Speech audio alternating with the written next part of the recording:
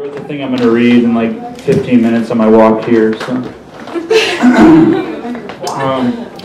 Yeah, just please don't make any noise like this entire time. Just don't laugh or like clap or just don't do anything. Just listen, and then do whatever you want. Like while I'm doing it, like do whatever you want, but just don't make any noise.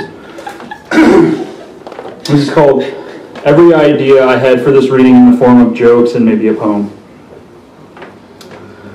The original plan was to do more of a performance I was going to call Shirt Coffin. I was going to wear 12 to 15 t-shirts with stuff written on them and then kind of act out some stuff from my childhood or whatever. I used to get picked on a lot for being fat. I was going to take the shirts off until I was bare-chested because I'm comfortable with my body at this point. This is not the joke. The joke is that 2 nights ago, after working a double, I decided I wanted to get drunk by myself in my room, so I stopped at the liquor store on the way home and bought a 4 Loko and a tall boy PBR. I made it a goal not to leave my room once the door was closed, so I just peed in the empty 4 Loko can while listening to old emo albums I haven't listened to since high school and editing this short piece of writing about a girl.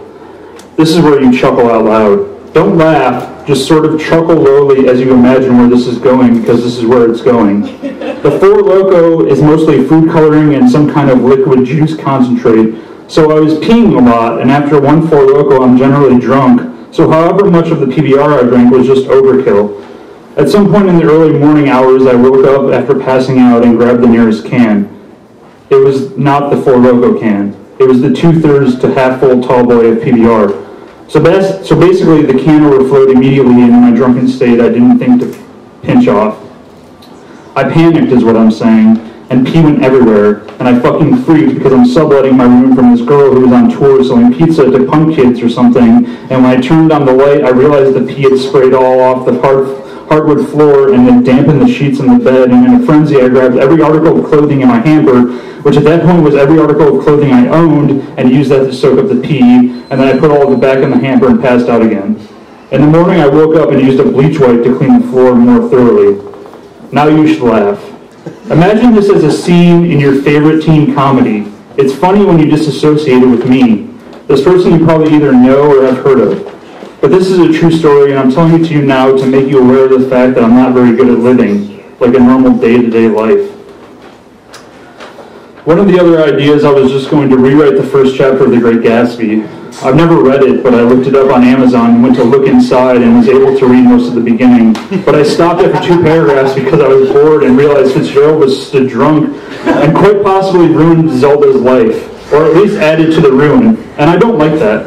This isn't a joke, but feel free to laugh at the part where I talk about the book being boring if you have felt that way.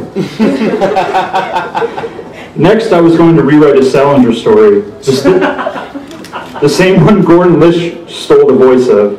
I'm not saying the title because I don't know exactly how to pronounce the woman's name the letter is addressed to, and if I don't know a word, I don't try and say it to anyone because I'm self-conscious and really just want people to think I'm a little intelligent, thus the Lish reference.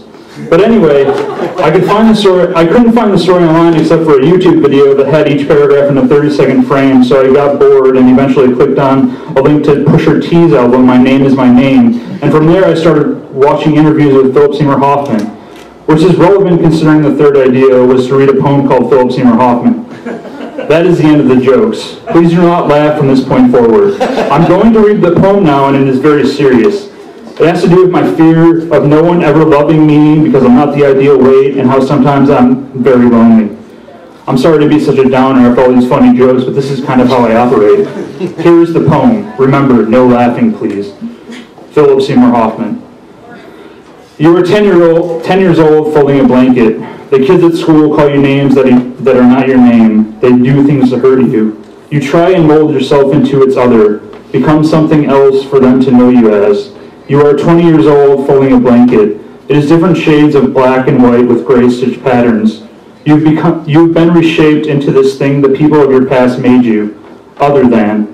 Body and voice present, mind tucked away like the blanket, hidden in a place where you could go to shed garments and sew them into the fabric. You are 46 years old and you are tired. Being all these other people has made it hard to know who you really are. You unfold on the cold floor, alone now, no voices to contend with, no light to withdraw from. It's just you and the waiting for rest, the ascension brought on by the white. White the ghost of forgiving, white the skin becoming once given up the boil of blood, white the color of clouds you are to move through, into everyone, everywhere, all at once and forever. I am 28 years old and am mirrored in the television static like a phantom projection. Your mouth has been moving over my muted mouth for hours even though you are already gone. It was the laughter that reminded me it was all still moving. There was the performance and the curtain. You ended one and gave up the other like a balloon string slipping from your fingers. Thanks.